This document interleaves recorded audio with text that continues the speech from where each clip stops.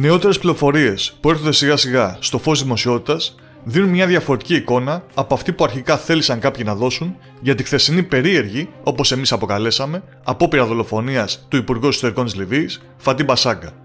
Έτσι σήμερα, πολλά ξένα μέσα ενημέρωσης και φυσικά κυρίως λιβικά ασχολούνται με το εν λόγω περιστατικό και αναφέρουν ότι ο άλλος φιλότουρκος Λίβιος Υπουργός Άμυνας, Σαλάχ Ναμρούς, ανακοίνωσε ότι θα ασφαλίσει την πρωτεύουσα Τρίπολη μετά το χθεσινό συμβάν. Αυτό όμως που μας τράβηξε την προσοχή είναι κυρίως ένα άρθρο στην ιστοσελίδα The Arab Weekly, όπου δίνονται αρκετές νέες πληροφορίες που δίνουν μια άλλη διάσταση στο χθεσινό περιστατικό.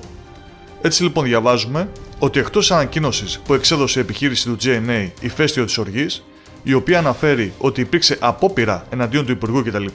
Και στην οποία βασίστηκαν τα περισσότερα δημοσιεύματα, ανακοίνωση εξέδωσε και η υπηρεσία Stability Support Apparatus. Πρώτα απ' όλα όμως να πούμε τι είναι αυτή η υπηρεσία. Η Stability Support Apparatus λοιπόν είναι μια υπηρεσία ασφαλείας με έδρα την Τρίπολη, που ιδρύθηκε τον περασμένο Ιανουάριο και βρίσκεται υπό την εξουσία του Πρωθυπουργού και όχι του Υπουργού Εσωτερικών Μπασάγκα ή του Υπουργού Άμυνας Ναμρούς. Προφανώς λοιπόν ο πρώην Πρωθυπουργός Σάρατς, φοβούμενος την ισχυρή εξουσία που είχαν αρχίσει να αποκτούν οι δύο αυτοί φιλότουρκοι υπουργοί, ίδρυσε τότε αυτή την υπηρεσία ασφαλείας, που ήταν υπό τις δικές του εντολές και μόνο.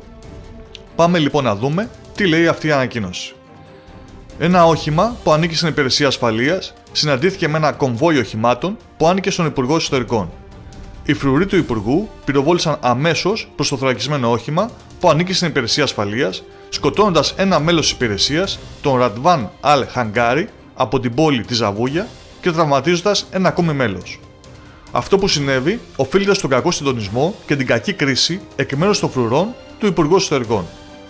Η Stability Support Apparatus αρνείται οποιαδήποτε προσπάθεια απόπειρα δολοφονίας του Υπουργού και δεσμευόμαστε να διώξουμε όσους εμπλέκονται στη δολοφονία των υπαλλήλων της, σύμφωνα με την ισχύουσα νομοθεσία.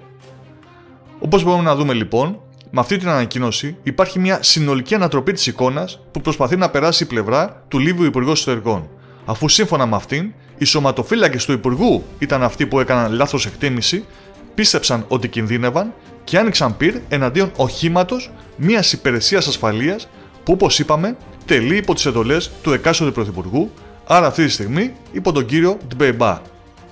Αυτό που πρέπει φυσικά να τονιστεί είναι η άμεση σημερινή αντίδραση του άλλου φιλότουρκου Υπουργού, κύριου Ναμρούς, να ασφαλίσει την Τρίπολη, προφανώς χρησιμοποιώντας άνδρες που πρόσκειται σε αυτόν.